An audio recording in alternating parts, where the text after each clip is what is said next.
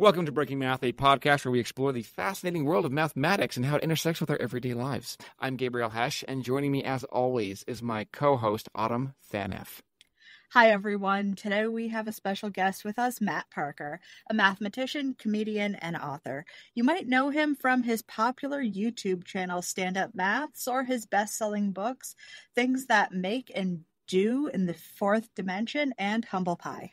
Matt is here to talk about his latest book, Love Triangle, How Trigonometry Shapes the World, where he dives into the quirky and unexpected world of geometry, relationships, and the never-ending quest for perfection in shapes. It's a fascinating read that combines humor, math, and storytelling in a way only Matt can. We'll be chatting with Matt about the inspiration behind Love Triangle, some of the mind-bending concepts he explores, and, of course, how math can make you fall in love with triangles. So grab your compass and protractor because you're in for a fun and enlightening episode of the Breaking Math Podcast.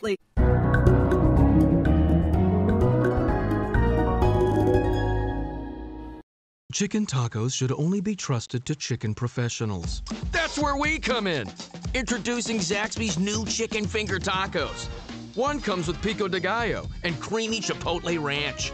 And the other comes with bacon, lettuce, tomato, and avocado ranch. Chicken experts since 1990. Chicken taco experts since now. Order yours today in the Zax Rewards app. Woo, saucy! Zaxby's. Introducing Zaxby's new chicken finger tacos. One with pico and creamy chipotle ranch, and the other with bacon and avocado ranch. Chicken experts since 1990. Taco experts since now. Woo, saucy! Zaxby's. I have one big question. Where did you get your page numbers from? Yeah, so for people who are not familiar with the book, the page numbers start on page 0.000000. And not the first time I've started a book on page 0. My very first book, I've gradually done more and more ridiculous page numbers. In the very first book, I had to negotiate to start on page 0 instead of page 1, but they obliged. The page numbers then very gradually go up because they got like 6 decimal places of precision. They very carefully go up to 1 and they come all the way down to -1 and then they go back up to 0, pretty much 0 by the end of the book. And it's because each page you're looking at is the sine function of the page number as a number of degrees. And I did the calculation and I was going through each one and I went, excellent. This is off by a smidgen. Great. Yeah. Well, I had to stop at some point the number of decimal places. So how many pages in did you go before you started going, okay, what's up with these numbers? Oh, I looked at it immediately for the Great. index. Excellent. And I went, okay, what mathy thing? I went sine, cosine, tangent. And I was like, all right, first I went for degrees, and then I went radians, and I went, what is he doing? That's So, legit. I yes. like to. So a lot, not to derail your question immediately, but a lot of people ask because I'm famous for doing things online, doing YouTube videos and the like. And a lot of people are like, well, why do you write a book? And one of the things I like about the book is it's a physical object, and it's got page numbers, and it's got an index, and it's got all this fun book stuff. And so I always like to mess with those, given I have the opportunity. And so I want the experience of using the page numbers to give the reader an additional insight emotionally into something in the book. And Absolutely. so in this case, I was like, oh, this is great because you got that discovery of what do these numbers mean, and then you're doing your own little working it out, and then you're like radians or degrees, and then they're non-unique because, it's a sine function, so it goes through the same value more than once. As I really liked the idea that as people are reading the book, they're getting all the same upsides and downsides to using a sine function, but in the page numbers. And Riverhead, the publishers of the book, were very, very supportive of my ridiculous ideas. And I wasn't allowed to make the book exactly 360 pages long. I did ask, but I was allowed to use the sine function of the page numbers. Oh, my. I absolutely loved it. I calculated one, and it was 30. It went from 34 to 36, and I think that was the page that threw me off. When I did it the first time, and I went, something's awry.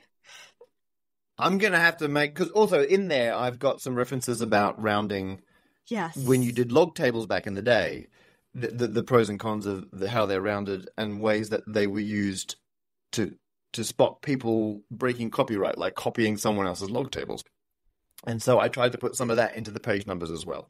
What I haven't done, I will admit, is gone through and verified that the exact page numbers I sent in are the ones that they put in the final book. And I considered writing some terrible Python code to take the PDF layout file they send me, extract the numbers and check, but I haven't done that. So if anyone finds a mistake in the page numbers, let me know. And I'll pass that up the chain of command. Okay. Before we began this interview, I told you, Autumn, that I would only interrupt you if I had a really good reason to. And when you guys talk about Easter eggs, such as these ridiculous page numbers where they're trig functions, there's one that my former co-host, the late, great Sophia Baca, has wanted to do. Sophia has loved making fun of page numbers where there's a page inserted that says this page intentionally left blank. What kid does not pick up a book and pick that up and say, why? It's so good. You're wasting it. So then Sophia got into this idea of self-reference and went crazy with it. Sophia would continue to put Twitter or X tweets or posts and Facebook posts where they'd put in parentheses, this post intentionally left blank. And then we did something ridiculous that is not good for our branding. We have an episode of the Breaking Math podcast you can find to this day called This Episode Intentionally Left Blank. Do you want to know what's in the episode? That is it like 5 minutes of silence? No, it's 60 minutes of silence. That's so I'm good. sorry. Static. It's static. It's just pure static. static. Yeah, but it actually So says it's playing. yes, But yeah. it's been left blank. That's so good. Yes. Yeah, and like people are like, what is this? And then they read it this episode. Yes, so good. We and I'm sorry, our listeners. This was that may have bugged them, but you got to understand, we're making fun of the whole idea. So I love the idea of communication about mathematics, where you've got Easter eggs embedded into your own communication. Do you know of any other fancy ways of embedding mathematical ideas as Easter eggs into things? Oh, that's a great. Do you have a favorite, Autumn? I don't want to come because I all my favorites are ones I've done, and I need to think of one that someone else has done. Oh God, See, no! If you want to tell us your own, go ahead. I do a lot of mathematics integrated art, or art integrated mathematics. Yep. So I would work up very complex origami problems with my students before, and I would break them down into very simplistic ways of folding or talking about applications for concepts. So think about a map. Yep. And this will even go back into paralleling into some of the stuff that you're doing with in the book. You have your map and you can just fold it into one sheet and you take it apart and have a big piece of paper. How do you do that mathematically? So those are like my little Easter eggs when I'm teaching a lot of complex art concepts outside of. There's a name for that folding pattern. I think it begins with M. I can't. Off the top of my head. Map fold. That's it. I was hosting a math fashion show a couple of weeks ago, and a friend of mine, Aliane McDonald, was like, "What are you wearing? What are you going to wear when you're hosting a math fashion show?" I was like, "I don't know, like my normal outfit." And she's like, No. So a friend of hers named Wenwin designed me a shirt based on that folding pattern and Fibonacci numbers. So the shirt folds out and then you put it on, and it's a Fibonacci in Mountain Valley pattern that is in the brilliant. shirt. Yes, it was incredible. But also, someone else at a conference recently gave me mathematical mittens, which I wasn't intending to show, but they're on there. Like I just was dumping stuff out of my case. It was meant to be today. Look at these. They're like procedurally generated mittens. So for people who aren't watching the video, they've got like lines zigging backwards and forwards in a seemingly random way, and they've been generated algorithmically. And I guarantee, this was a teacher named Emily, that probably the seed of this is like a phrase in binary or something like that. I'm almost certain there's like a hidden Easter egg in the starting of this, but I haven't decoded it. Okay, math fashion show. That sounds incredible. Where did the math fashion show happen? That's a good. Yeah, you're right. It didn't just happen, on its own. There's a thing called the Bridges Math Art Conference, which is a conference for people who are either artistic mathematicians or mathematical artists, and it's kind of the exactly what Autumn was saying. It's like the union, the intersection, no, the union of math and art, and people who talks about recreational math or interesting things I've come up with in terms of how it can be visualized, and artists talk about math that they've had to use in their artworks. And Good. I have a huge amount of fun going to the Bridges Math Art Conference. Let's highlight And that so, because we've been talking about wanting to bring together mathematics and creativity for a very long time. So how is their social media presence? Is there a lot of stuff that you're aware of? Like, I don't know, on anything, Instagram or TikTok or anything? That's a great point. I think the individual attendees, depending on their how old they are, will have different levels of online presence. Okay. But I don't know if the conference itself has that much online. Okay. But if you search for Bridges Art Math, you'll come across it.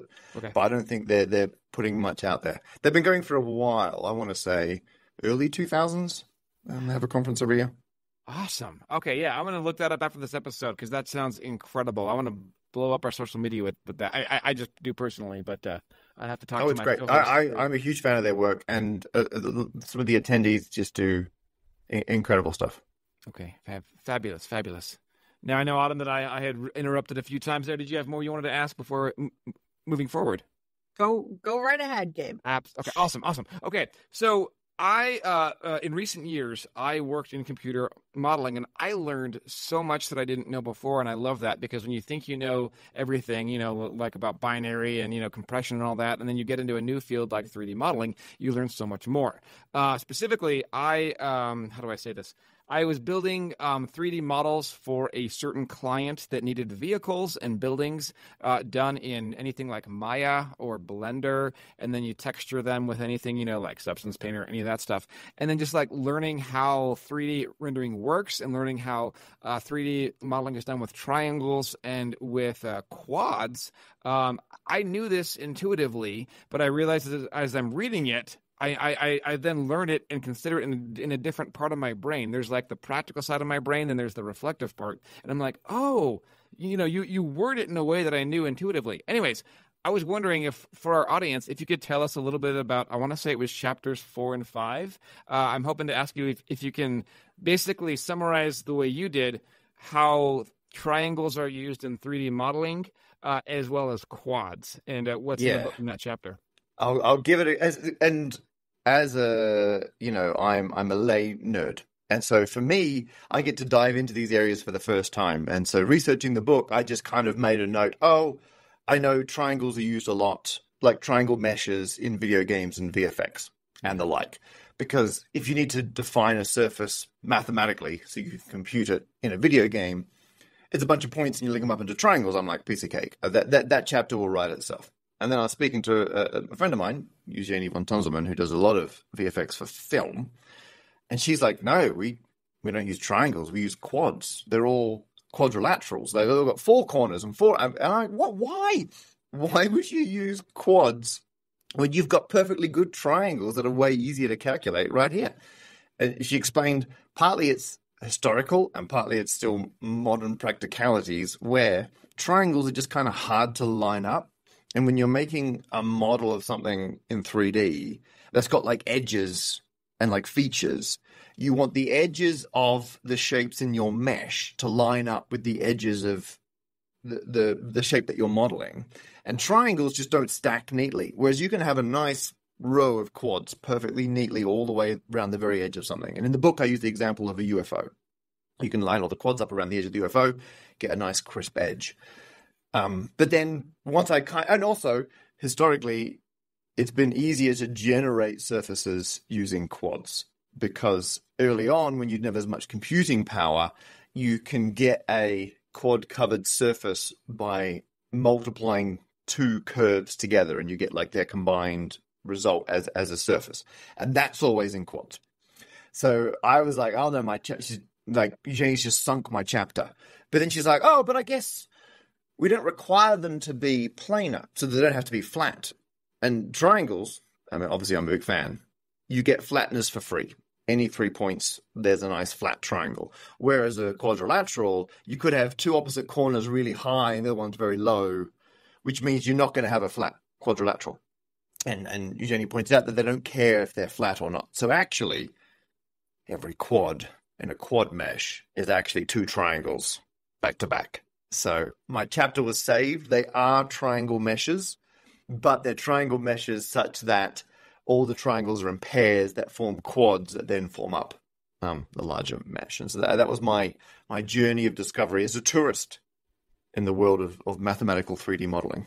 Nice, nice. And actually, what I read about, it was a problem that we exactly had. We were trying to model a certain vehicle that has, and again, I'm being vague on purpose because I don't know about my NDA and what I'm allowed to disclose here. We had a certain vehicle that had round parts and sharp edges. And when you talk about a planar thing, think about, a computer is trying to model something. The computer will simulate light and reflectivity. And when you talk about a planar surface, you've got, of course, as you said, 4 points that define a quad or a square. It knows exactly what to do about how to render the light when you've got a flat surface. But you take one of those points and you move it up and down so it's no longer in the same flat sphere. It has no idea what to do. And what it ends up doing is some weird approximation based on its parameters, where like if you tilt the model, suddenly it'll start flickering in that one spot, or the light will change all of a sudden. Yeah. It has no idea. So that's why when you're modeling something with a computer, you've got to be very, very specific and think about, all of your vertices, all of your points, they've got to be in a flat surface here. But again, as you said earlier, sometimes you don't need them to be planar. Sometimes you do. For my purposes, I absolutely did. And one other fascinating thing, I've used this in job interviews. They say, teach us something in 30 minutes. And just off the top of your head, I always talk about computer modeling. Have you heard about how they simulate smooth surfaces when you've got polygon, jagged edges, how they simulate a smooth curve? Oh, is that like a bezel curve or something like that? I've used, so that I don't want to say no because I've used that term before, but like if you have, let's just say that you have a low polygon count of something where you've got like a hexagon that's supposed to approximate something that should be a cylinder. What you do is you do something. It's a very simple operation. I could just say you right click and you say shade smooth. But what it does is when the computer knows how the light is supposed to bounce off every edge. What it does is it takes an average of the directions, and it has a simulation where it smooths it artificially. It's still built with only polygons, but it just takes the directions and it has an algorithm where it smooths it, per reflection point. So it fudges it sort of. It's like blurring your eyes, sort of, if that makes sense. But what I love about that is, as you say, you can just right click and pick thing. Yeah. And a lot of students, when they're studying math at school, are like, I don't need to know the math. The computer does it for you. But if you don't understand the math, when you got your vehicle model, and as it tilts, a bit's flickering, if you don't understand, that's because there's some rounding in the approximation to simulate it as if it was flat. Yeah. If you don't understand some of the math under the hood, it limits your ability to use the software. And I think that's such an important point. Yeah. It's not just a case of the computer does it for you. Yes. And you're just free to be artistic. It's still beneficial to understand the math. Yeah. What's also fun, this is a really, really quick one. There's something that's called either a normal map or a bump map or a height map, where if you imagine, in a 3D world where you make everything out of polygons, imagine if you've got like a cannon blast in a wall. It would cause so many polygons to map that. It's ridiculous. They have a way of approximating that as well, where you make one really high polygon count thing, and you can do it with a tool called ZBrush, where every single surface is modeled using polygons, and the amount of memory is ridiculous. However, you can take the information of the light bouncing off all those millions and millions of surfaces. You can bake it into something called a normal map, where just the information of the light bouncing off of it and not the information of how all those surfaces interact in 3D, but just how the light bounces alone. You can take that and then map it onto a flat surface, or even a surface with just like a couple of polygons. And the light behaves as it did with the high polygon surface, even though the actual behavior of the model is very, very low poly. That's how they do normal maps and bump maps maps and you approximate something so that it looks gorgeous, even though it's very low poly. Does that make sense? That's great. Yeah, you kind of you do the big calculation once to get the answer for how the light's behaving, and then you can just remember that answer.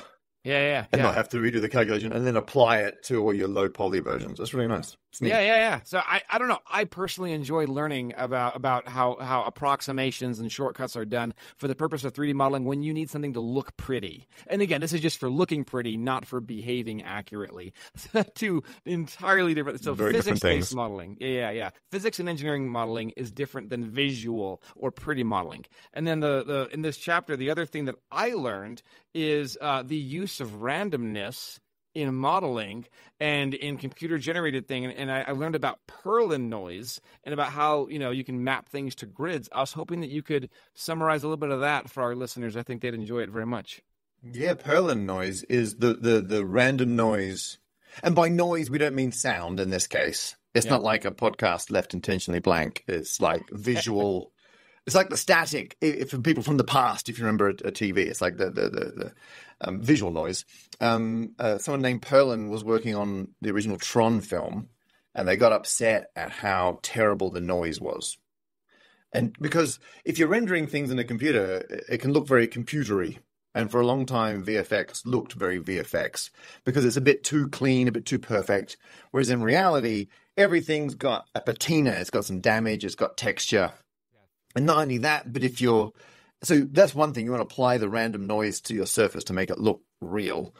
But also if you're, like you're saying, you don't want to model a million polygons at once to generate a whole forest. Like I can't plan every leaf out. You can use the random noise to randomly decide when you're growing leaves algorithmically. Like you can just, procedurally generate a forest. And Perlin wanted to come up with a nice mathematical way to do that. What they did ended up winning an Academy Award just for the noise, which I think is incredible. And there's two versions. There's Perlin noise and there's simplex noise. Both of them start with a grid. You assign random numbers to all the corners, all the crossing points in the grid. And then as you move a point around through the grid, you've got a way to calculate a new value for every in-between point based on the distance to all the nearby corners, and you use the distance to them and the value at the corner. You smush it all together in a big old function to give you an output. What's very nice about it is it's quick to calculate, and as you move around in the grid, the influence from all the different corners kind of ebbs and flows. Like as you get closer to a corner, its impact increases, and then as you go away from it, it decreases very smoothly. And so you get this nice, smooth noise. If you did random numbers, it's very jarring and it's not very natural. Smooth noise is very natural. And the difference going from Perlin noise to simplex noise is the opposite of what we've just been discussing. Perlin noise was based on a square grid. Simplex noise is based on a triangle grid. And the reason that's helpful is you need noise in different numbers of dimensions. And that's partly because you might be modeling something in more dimensions. And it's partly because as soon as you start moving something, you want the noise to change with it or to control the movement, you've now got time. So you might want 4-dimensional noise or even 5-dimensional noise. So you've got multiple types of noise and paths you can move through it. And it's absolutely fascinating. And in higher dimensions, triangles that become tetrahedron, that become generalized tetrahedron, have far fewer corners and are quicker to calculate than cubes, because a square becomes a cube, becomes a 4D tesseract, a hypercube. And each time you go up a dimension with a cube, you double your number of corners, which stacks up very quickly. It's exponential. Whereas with triangles, you go up a dimension, you get one more corner every time. It's nice and neat and linear. And so because we suddenly needed higher dimensional random noise for video games and VFX and all these things, we switched to triangles because they behave better in higher dimensions. And I love that a knowledge of higher dimensional shapes and meshes and lattices informs practical visual effects. Well, not practical effects, but practical application of digital effects. I find that so fascinating that we need to understand higher dimensional objects to make movies.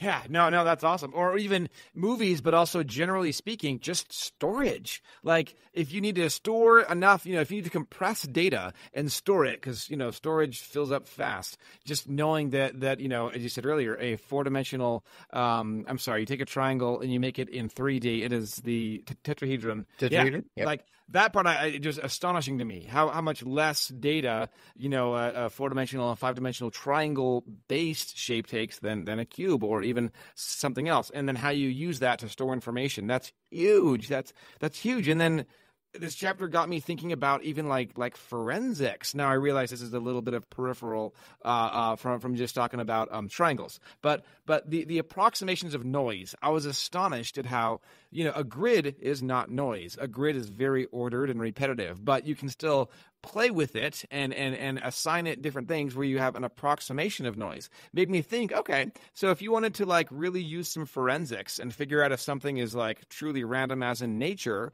or if it's random, it made me think, what would be the difference between a very convincingly or a very convincing Perlin noise that's not truly random and an actual random thing? I don't know. I'm curious though now. That's interesting. I imagine there would be a way of doing it. I've met forensic accountants before, and part of their job is teasing apart accounts to see if they have the right amount of randomness that you would get from organic expenses, costs, etc., versus cooked books like artificial accounts, where someone's making up random costs. That randomness is very different to natural randomness. And I imagine if there was someone doing like a video analysis of like, is this very convincing AI or is this a real video? Yeah. Potentially, and this is obviously us just speculating, potentially what you could do is try and analyze the noise in the video on the surfaces. Was this like mathematically generated, nice, neat, simplex noise, or is this like actual natural noise? And I haven't come across anyone doing that, but I would say there's a decent chance that's possible and will be used before long. I got a mind blower here for you. This is something that is pretty well known at this point, but what really from a psychological perspective, the perception of randomness is also very different than true randomness. I'm sure you know about the original iPod and the complaints about the iPod Shuffle. Do you know that story? Yeah, the original one was properly random, and people were complaining. They were hearing the same song again too soon. It's because it's properly random. It's not the iPod. It's not shuffle. I mean, shuffle would be different, I guess. It wasn't the iPod random. So what's funny is less random actually has the appearance of more random, and there's reasons for that, and it gets into the psychology of expectation and things like that. So I don't know, all of this just fascinates me. And then the last thing I'll say, and I thank you for the time, Autumn. After this, I'm going to toss it to you for a while. Speaking of using forensics to determine frauds from the real thing, my wife showed me a show on Netflix. It was either a year ago or 2 years ago, I forget. It was about the fraud of the in Mormon history in the United States. There was a book. It was involving a salamander, a white salamander, and it turns out that there was a trader of Mormon artifacts this last century who was extremely smart, complete fraud, but his IQ was off the charts, and he would create these fake books, but then he would artificially age them using like a fish tank and electrolysis and humidity, where he would give it the appearance. And, for all intents and purposes, actual people who know how to age things are like, oh, yeah, the exposure to the air, this only, this kind of entropy only happens after it's aged. It took new science, brand new understanding of aging to prove that he was a fraud. Did you ever watch that show? No, but that's phenomenal. I guess the financial motivations for a good fraud are pushing forward the barriers that, new science to do good fraud needs new science to unpick it. But then I did, it's not quite that. It wasn't a deliberate fraud. Yeah. I came across a painting, a copy of the Mona Lisa, when I was writing my book. Yeah. And for a long time, everyone knew it's just a copy. It's just a copy of the Mona Lisa. Obviously, it's not worth as much by a long shot because it's just someone copied it. And then when they were cleaning it, they realized, hang on a second, it's not exactly the same. Everything was subtly different. And they realized by using the mathematics of parallax, where you can analyze the viewpoint and how things in the foreground, as you move your viewpoint around, they change and shift different to things in the background. They were able to analyze the parallax in this copy of the Mona Lisa and realize it was painted by someone else at the same time as Da Vinci, to the side and I think a meter or two closer. They could pinpoint the exact location in the room this other painter must have been looking at the same model, painting at the same time. I think it's incredible. By using math and, geometry, we could determine this isn't a copy. It was one of Da Vinci's students in the same room painting concurrently with them. People are driven by the search for better. But when it comes to hiring, the best way to search for a candidate isn't to search at all. Don't search, match with Indeed. The hiring process can be slow and overwhelming. Simplify hiring with Indeed. Indeed is your matching and hiring platform. With over 350 million global monthly visitors according to Indeed data, and a matching engine that helps you find quality candidates fast. Ditch the busy work. Use Indeed for scheduling, screening, and messaging so you can connect with candidates faster. Join more than 3.5 million businesses worldwide that use Indeed to hire great talent fast. Listeners of this show will get a $75 sponsored job credit to get your jobs more visibility at Indeed.com/PODKATZ12. That's Indeed.com/PODKATZ12. Terms and conditions apply. Introducing Zaxby's new chicken finger tacos. One with pico and creamy chipotle ranch, and the other with bacon and avocado ranch. Chicken expert since 1990. Taco expert since now. Woo, saucy! Zaxby's. Which is just phenomenal. Wow. And the motivation for that too. Like you can, like with the dude with the Mormon book, I imagine so many folks would just give up and be like, yep, it's real. The scientist guy said so. Yep, it's real. But then somebody else had to try themselves to say, is it even possible to make this up? And I think they analyzed the statistical distribution of the entropy, and they saw that when you do something quickly, the entropy happens in a different pattern than when you do something slowly over many years. But that wasn't known. He had to literally try to assume it could be done, try to do it, then under a microscope, and like that motivation, like that's he was amazing. Driven. You know what I mean? Like who would just give up and be like, oh, it's real. Like I don't know, man. So, and that's great because everyone else, if you make the fraud or you own the fraud or you want to sell the fraud or buy it, everyone's motivated to just come on. That's not. It's real. It's real. Who's asking more questions? The scientist said it's real. But to have that curiosity that, no, how could it be done? And can I work it out myself? And can I detect it? That's, yeah. I find that fascinating just thinking about, we have the calculation, sometimes we put it out and we think that there's all these additional variables. You have to think of things in like a closed or a black box, right? One example that I know that you were talking about a little more in the book was about playing pool. Yes. Right? So I know that you've gone in depth about that, but when you're playing pool and looking at triangles and the trigonometry behind that versus the application in real life, how does that exactly work out? I've seen the behind the scenes on a couple of your videos with that and was fascinated by it because I love playing pool myself. Excellent. Because I'm a lay pool player. I love playing it. And I always find it very pleasing that it seems to be largely angles. Angles, trajectories, geometry. I'm like, I love it. I can do this. And so we decided to put that to the test. So I joined forces with another mathematical friend of mine, a guy called Grant Sanderson, who does the 3 Blue 1 Brown YouTube channel, if people are familiar with that. Grant's great, also adequate at pool, like me. We made a good team. And then we challenged a pool YouTuber, someone called Rolly Williams, who also does a fantastic climate change channel. Just, it was worth mentioning, Climate Town, which is amazing. And a professional pool player, Jennifer Beretta. We played them. We didn't play a game. They set up one of their challenges, because when they're training to be better at pool, they do these little practice shots over and over and over again, little training exercises. And they set up one for us where the goal was you've got to kind of bounce the cue ball off 2 of the cushions or the rails, and then you've got to hit another ball on the far side of the table. And so Grant and I got out our measuring tape. We measured the distance from the cue ball to all the rails or the cushions, and then we work out exactly where it's got to end up. And then we put our cues down and we went and drew some diagrams, and we approximated it as if it was like a particle of light bouncing off a mirror, like a perfect angle in equals angle out situation, which, spoiler, is not.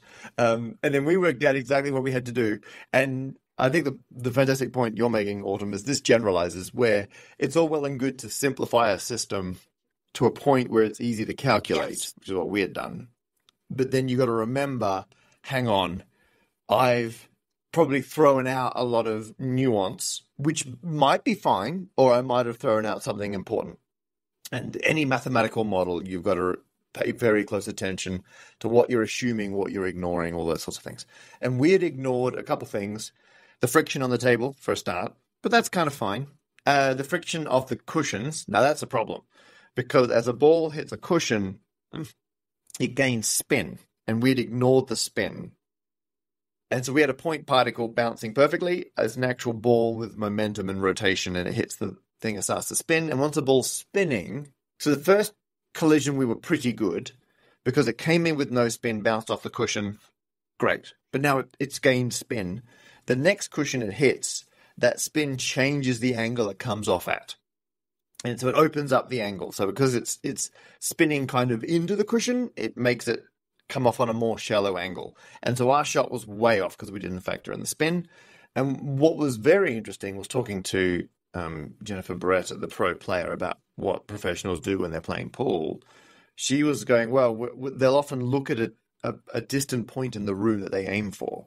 And they were using the same techniques we were using. They were imagining the bounces off the cushions as if instead of light reflecting, there's a whole mirror table that it's going into, and a mirror reflection and another mirror reflection. And they're using those same mathematical techniques, but without realizing that's what they're doing, which is great. Like, I don't know if someone came up with them originally mathematically or just they've evolved people playing pool, but they're very math-based techniques under the hood, but they've got a layer on top of that where they understand the physics of how the table behaves and how even the humidity in the room changes the friction on the felt. It's phenomenal. And Jennifer showed us some calibration shots she does. This isn't in the book or the video or anything else, by the way. This is behind the scenes. Yep. She's got a bunch of calibration shots.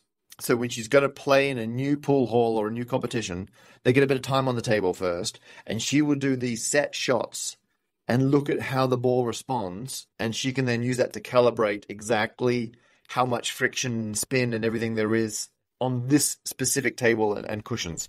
And then she can then play the game using her normal techniques, but she knows how to compensate for this specific physical reality of the table, which I found absolutely fascinating. I actually find that to be fascinating as well. And just seeing how we take all of these problems within physics and then we translate that from the math, and, you know, just seeing how that correlates to what you have in the book and how the book covers some of the interesting mathematical curiosities, right? So we have everything from the discovery of new shapes and polygons. And I'm a bit curious on what you found to be one of the most intriguing mathematical problems that you explored when going through writing the book. Yeah, that's a good question. And I would say I got distracted looking at how shapes are discovered, but it's like a passion of mine is... Like, a lot of people kind of think that math was done by the Greeks and then we haven't really touched it. We just learn it now, and like math's in the past. And I really want to emphasize that it's an ongoing subject. We're still discovering new shapes to this day, and we're still learning new math and coming up with new techniques. And I accidentally came across, I forget why, I was researching like something about shapes with like 8 corners or something, and I came across a paper written in 1962 by someone called Donald Grace, who was trying to find the biggest shape. And by the biggest shape, I mean if you had a shape with, let's say, 8 vertices, so you got 8 corners, and you confine it within a sphere, just because you can imagine scaling it to be as big as you want. But we want to say, what's the most efficient shape if you can arrange 8 corners on a sphere to form a polyhedron inside? So what's the biggest 8-corner shape, basically? And it's not a cube. Cube has 8 corners, and you think, well, that's pretty good. And actually, a cube is the way that you can distribute the corners so that they're the greatest distance from each other. Like a cube's the most even distribution of the corners. But that doesn't work. That doesn't give you the biggest volume. And what Donald Grace did was fire up a computer and use some techniques at the time that were completely novel, but now they're very standard computer search techniques to try and get a computer to search for the arrangement of 8 corners such that you get the greatest volume possible. And they discovered a new shape. They discovered a shape that's got a bigger volume than any other shape with 8 corners. And it was later proven that that's the optimal.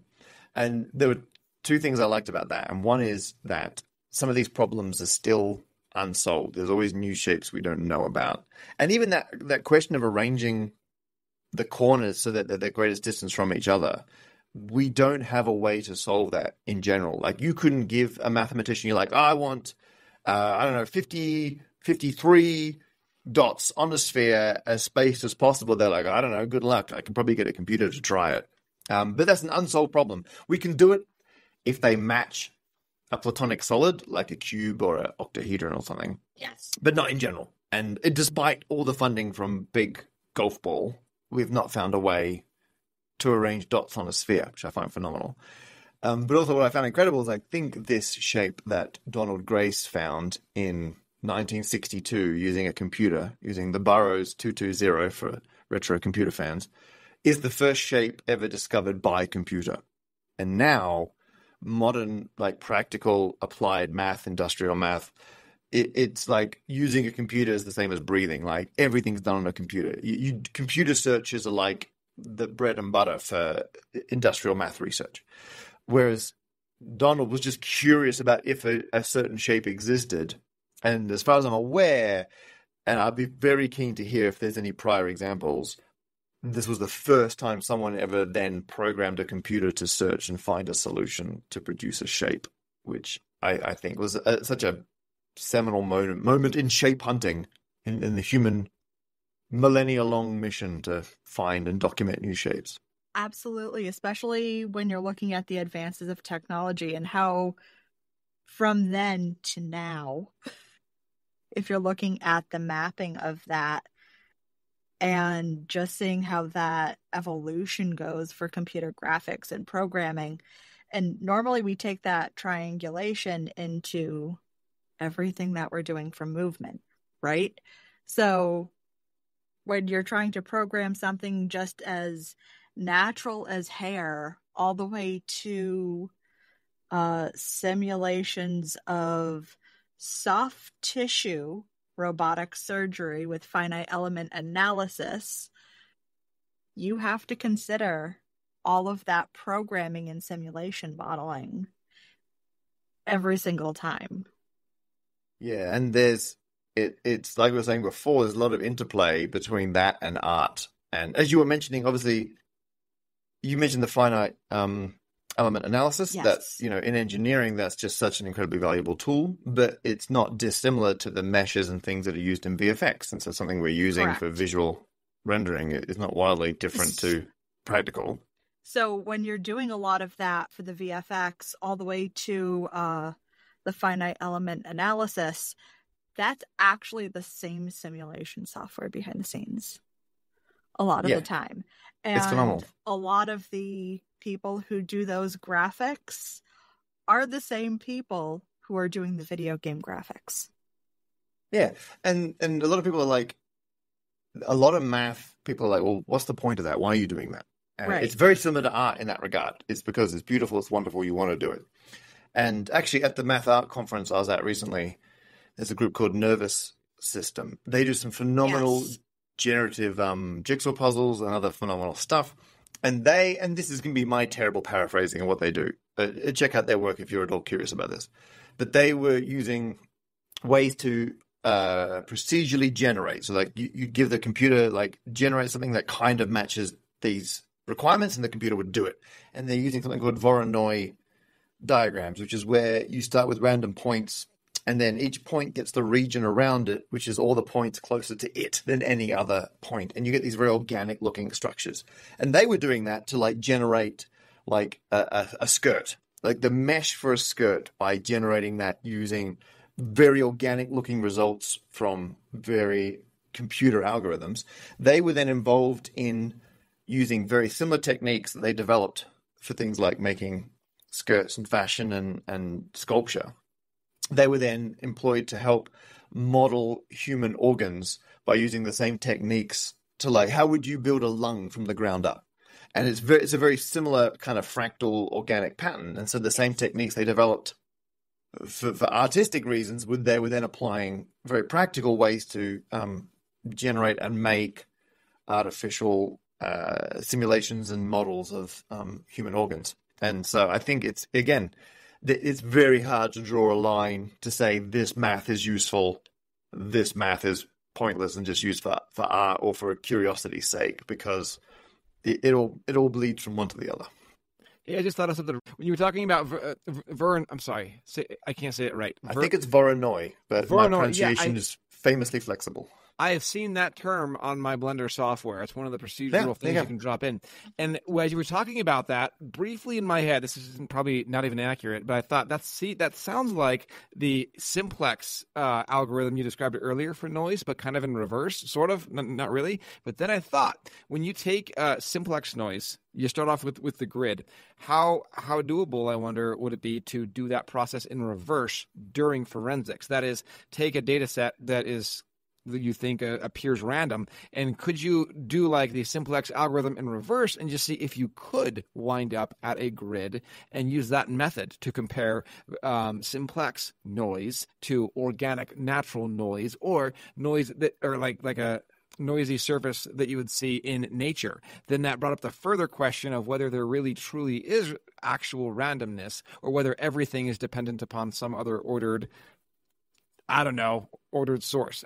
Long set of questions there. So I'm going to park that second question for a second, but I think I absolutely. I mean, and then again, this is me speculating off the top of my head. If you took a random, like a surface with like random noise on it, you could like pick all the local maximums for whatever the noise, like the darkness of the pixels or something, and a Voronoi. There's probably better techniques, but it's not a bad way to imagine how you'd reverse that. So a Voronoi would be to take all the maximum points, and then you draw a region around each one, which is all the pixels closest to that maximum compared to any other maximum. And you might start to recreate an original mesh or grid that was used to generate the noise. Of course, with the simplex noise or Perlin noise, there's scaling because of the values. But that's also what nervous system were doing. They would then apply, so instead of having a real homogeneous, the same in every direction situation, they could scale it in different directions or add different densities or distort it to get not just a pure random Voronoi looking series of cells mesh, but one that's got certain properties in different directions or bunches up in different regions. So I imagine there might be similar techniques to reverse that. But you're right. I think, if you look at random noise, potentially doing something like that might, if it reveals underlying structure, that might indicate it was artificially generated. But then again, I don't know enough about true naturally generated noise as opposed to just pure randomness, what that would display. It'd be like the book again. You'd have to analyze both cases, spot if there's any intrinsic differences, and then reverse engineer the math as to why that might be happening. Okay. So out of all of the topics within the book, what did you find to be the most surprising thing? Oh my goodness, the most surprising thing across the book. Yes. That's interesting. What surprise? I mean, the meshes not being triangles surprised me. That was startling. Or you know something that you significantly left out and wanted to talk about. Oh my God. Well, that's a very long list. I mean, the most Right. surprising thing was that when I came up with the idea for the book, I actually pitched this book idea, a book about trigonometry, about 10 years ago when I was a very new author. It was like my first ever book proposal. And I was like, oh, I think, there's not any kind of real popular math, like real, not like a textbook, like a real general book for anyone about trigonometry. And I put together a proposal, and my publishers, so I published with Penguin Random House, they were like, nah, we're not convinced. And then 10 years later, I'm like, you know what? I still think there's a book about trigonometry out there. And I didn't know if the gap in the market was like an actual gap that needed filling, or just it was a terrible idea, and that's why no one had done it. But I was like, I'm going to do it. And I was surprised that I was spoiled for choice. I was kind of wondering, because I had like a rough idea what the book was going to look like. I mean, until you start writing it, and you're like, I haven't got enough chapters, or what am I going to put in? I thought this chapter would be easy, and I can't find enough examples. I had an embarrassment of riches. I was like, oh my gosh, there are so many amazing stories about geometry and trigonometry and things being used out there. The thing that kind of got cut was when I realized I had so much other geometry and trigonometry stuff to talk about. I had a whole section at the end about Fourier analysis, which is decomposing signals and data into individual sine waves. And because I was talking about sine functions and the page numbers are technically a sine wave, which I find very pleasing. It's like the world's worst flick book. That I want to talk more about now what we can do now we understand sine waves. And that was the bit that then got a bit compressed, partly because it was the bit that was least perfect for putting in a book. Because some things lend themselves to being bookified and some don't. And talking about sound and music and sound waves and images and stuff, that was less likely. And so so I was surprised that there was just so many things I could put in the book. And the one bit I'm kind of sad didn't make it into the book is I was writing a whole thing and looking into using waves and Fourier analysis to compress images. So like JPEG compression is, Yes. and I thought it was so amazing that an image is compressed using what we consider sound waves, but they're just waves. They don't care about sound. And so that I think I'd written a whole thing about it, but it was one thing too many for the book. It got cut like in the early draft, and I was very sad about that. But probably the most surprising thing to change tack slightly is that ocean waves are not sine waves. And so I've got the list of things that are waves. I was like, sound, that's a wave. Like electron, like quantum physics, they're all sine waves. I was like, light, sine wave, everything's a sine wave. And then suddenly ocean waves are like, nope, not sine waves. They are a different type of wave. And I was like, well, that's good. And I mentioned this in the book. I'm like, I'm glad there's at least one wave that's not a sine wave. It's fundamentally a different wave. Chicken tacos should only be trusted to chicken professionals. That's where we come in. Introducing Zaxby's new chicken finger tacos. One comes with pico de gallo and creamy chipotle ranch. And the other comes with bacon, lettuce, tomato, and avocado ranch. Chicken experts since 1990. Chicken taco experts since now. Order yours today in the Zax Rewards app. Woo, saucy! Zaxby's. People are driven by the search for better. But when it comes to hiring, the best way to search for a candidate isn't to search at all. Don't search, match with Indeed. The hiring process can be slow and overwhelming. Simplify hiring with Indeed. Indeed is your matching and hiring platform. With over 350 million global monthly visitors according to Indeed data, and a matching engine that helps you find quality candidates fast. Ditch the busy work. Use Indeed for scheduling, screening, and messaging so you can connect with candidates faster. Join more than 3.5 million businesses worldwide that use Indeed to hire great talent fast. Listeners of this show will get a $75 sponsored job credit to get your jobs more visibility at Indeed.com/PODKATZ12. That's Indeed.com/PODKATZ12. Terms and conditions apply.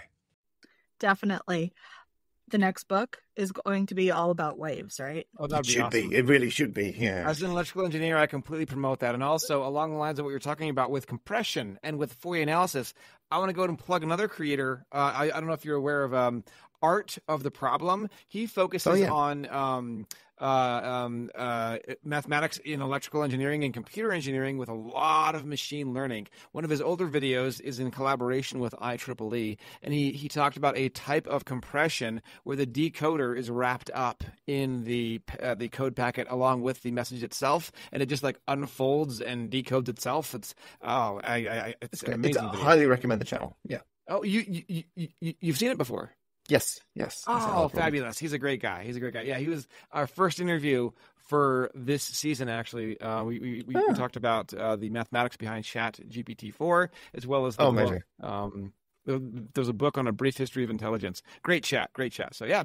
And until Mark comes out here and kicks me out, I'm just going to keep asking questions. Do you have any recommendations for science and math content creators and teachers who want to go on YouTube and make it? Oh, to create or to absorb? To be To successful. create. Like if you're a creator, like Yeah. what's the magic That's a tough to make one. on YouTube? Okay. Yeah. I absolutely love YouTube. I love creating videos. But I was a high school math teacher for several years. And so, but also at university, I was into making short films. And I'm old enough. I remember when YouTube started and I was like, oh my goodness, this is perfect. Like the downside to making video before that was there was just no way to share it. I mean, there was rudimentary stuff online. And I was like, this is great. And I can combine my passions of making videos with, talking about math. Just practically, the problem with YouTube is at the beginning, it's a lost leader. Like you got to do it as a hobby to start with, because I started doing YouTube in earnest, and it took 4 years before it was paying for itself in terms of my time and effort being put into it. And I'm very fortunate. I had the privilege to spend 4 years doing that, because my wife is a salaried physics professor, so I can do that, right? And not a lot of people can just down tools doing other work and do something. So I would say my one bit of advice is you got to enjoy doing it, and it's sad to say it's got to start as a hobby because it's not going to pay its way for a long time, and that's unfortunate. Also, at the beginning, you're a one human band because you've got to light and edit and sound and everything else. And so my advice, because I loved editing, but I'm not good at sound. But sound is key. Like visuals, you can get away with terrible visuals on YouTube as long as people can hear you clearly. Yes. So I had to lean on some friends. Yeah, Autumn knows exactly what this is like. People will tolerate awful visuals, but keep watching. But if the sound is hard to follow, they're gone. So I got advice from some friends, and I just found it kind of standard. Plug and play. I do the same thing every time, and it's good enough. Technique. But then I think philosophically in general, the reason why we do it is I feel like there's so many wonderful things in math, these wonderful moments when you discover something or you learn something new, and just the beauty of the patterns and the logic behind mathematics is incredible.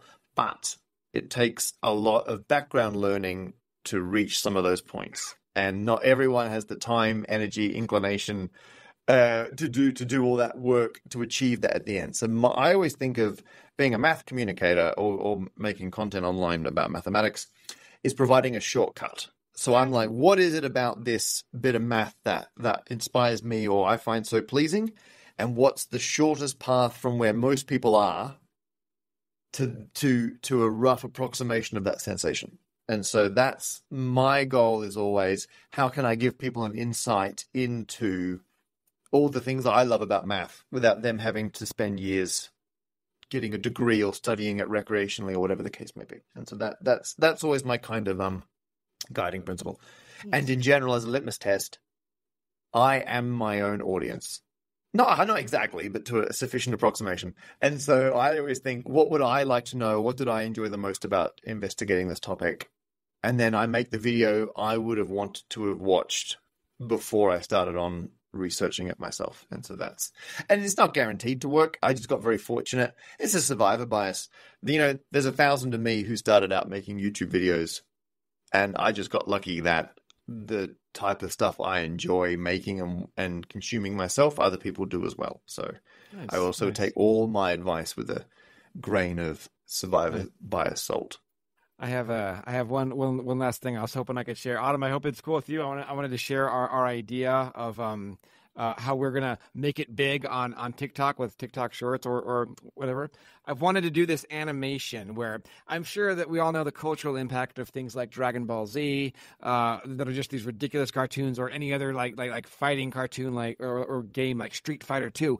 What I've wanted to do is have a series of problems, math problems, that look very, very difficult at first glance, but are actually almost trivially easy as long as you know what to do. And I wanted to have something show up like in Pokemon, how it's like a wild whatever has appeared, or in Dragon Ball Z, some threatening monster appears that looks all scary, and then the hero knows what to do. Like, oh, if all you do, first of all, is multiply it by e, or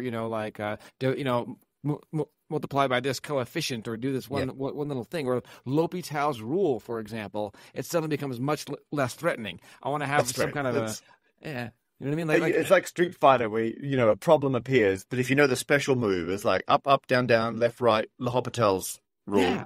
Well, that guy, and good, love it. I'm on board.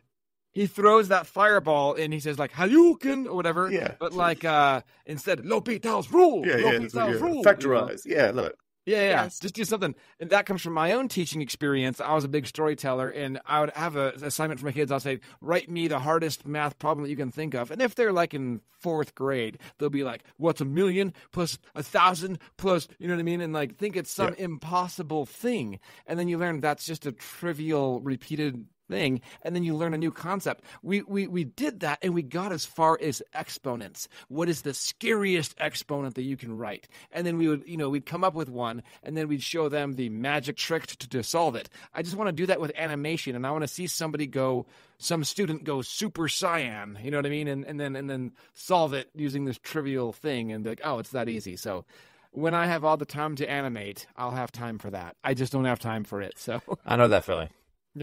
Yeah. So I think that's it. But it has been an absolute pleasure, and the book was very, very enjoyable. And I'd like to give you the last words, Autumn, since I took more than my share. I'd just like to actually thank you for coming on the show today. And my pleasure. I have one big ending question, small but big. Okay. What is the number one thing that you want people to know about the book, about mathematics, and just take away from it? Yeah. No, I think that small thing was my original motivation to do a book about trigonometry, which is, I think it's a shame that a lot of people think math is just what they were forced to do at school. And the reason I picked trigonometry and things like Pythagoras is I think that's the most advanced math that most people were forced to learn at some point. And so it's become this kind of mascot for math is hard and pointless and awful. And isn't it great we can avoid it now? We're not at school. Yes. I think that's a real shame. So my one tiny big thing from the book is to for people to reevaluate what they thought math, and specifically geometry and trigonometry, was from school, because it's not, being a teenager is the worst time to be forced to learn anything. I just want people to give math a second chance. It's not what you remember from school. Wonderful. Thank you. Introducing Zaxby's new chicken finger tacos. One with pico and creamy chipotle ranch, and the other with bacon and avocado ranch. Chicken expert since 1990. Taco expert since now. Woo, saucy! Zaxby's. Chicken tacos should only be trusted to chicken professionals. That's where we come in. Introducing Zaxby's new chicken finger tacos. One comes with pico de gallo and creamy chipotle ranch. And the other comes with bacon, lettuce, tomato, and avocado ranch. Chicken expert since 1990. Chicken taco expert since now. Order yours today in the Zax Rewards app. Woo, saucy! Zaxby's. Introducing Zaxby's new chicken finger tacos. One with pico and creamy chipotle ranch, and the other with bacon and avocado ranch. Chicken expert since 1990. Taco expert since now. Woo, saucy! Zaxby's. Thank you so much.